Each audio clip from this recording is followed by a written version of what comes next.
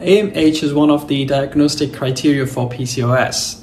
Diagnosing PCOS requires meeting at least 2 of the 3 Rotterdam criteria. 1. Irregular or absent menstrual cycle. 2. Excess androgens. And 3. Presence of polycystic ovaries on ultrasound or elevated levels of AMH.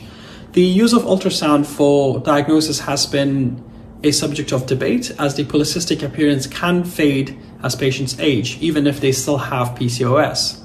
However, AMH levels remain elevated even when the ultrasound no longer shows polycystic features. AMH, aside from reflecting egg quantity, also indicates ovarian functions in PCOS. Now, in PCOS, there are more follicles and each follicle produces more AMH. It is essential to consider age when evaluating AMH levels.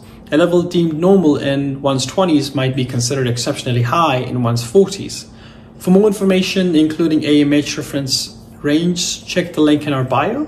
Remember that GinSen is here to provide you with the information and support you need on topics that matter the most to you.